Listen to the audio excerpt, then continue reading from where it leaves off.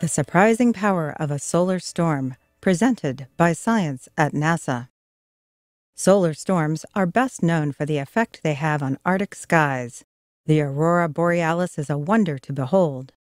Satellites, however, are finding more power up there than meets the human eye.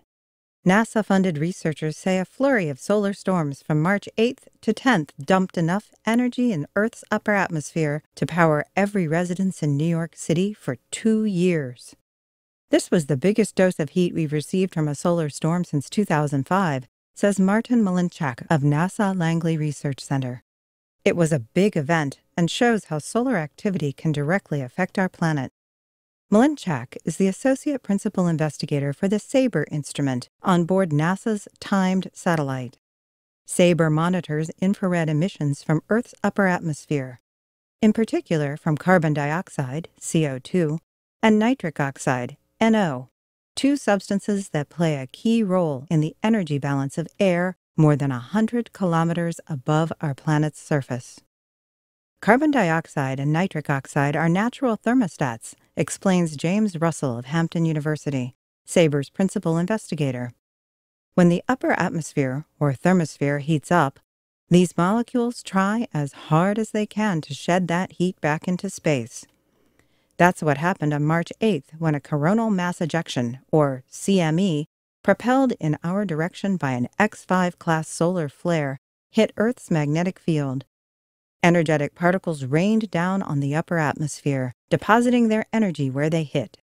The action produced spectacular auroras around the poles and significant upper atmospheric heating all around the globe.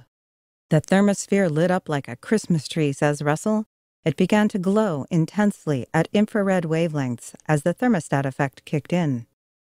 For the 3-day period, March 8th through 10th, the thermosphere absorbed 26 billion kilowatt-hours of energy.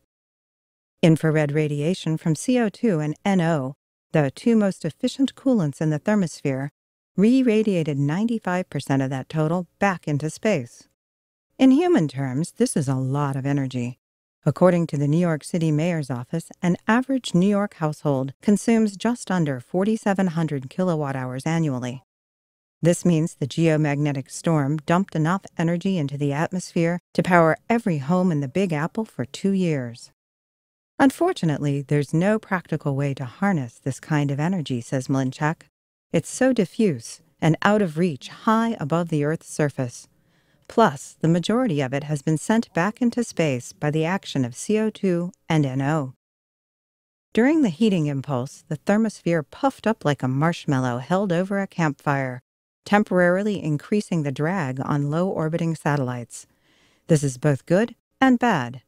On the one hand, extra drag helps clear space junk out of Earth orbit. On the other hand, it decreases the lifetime of useful satellites by bringing them closer to the day of re-entry. The storm is over now, but Russell and Malinchak expect more to come. We're just emerging from a deep solar minimum, says Russell. The solar cycle is gaining strength with a maximum expected in 2013. More sunspots flinging more CMEs toward Earth adds up to more opportunities for SABRE to study the heating effect of solar storms. This is a new frontier in the Sun-Earth connection, says Malinchak, and the data we're collecting are unprecedented. For more news about the Sun's surprising powers, visit science.nasa.gov.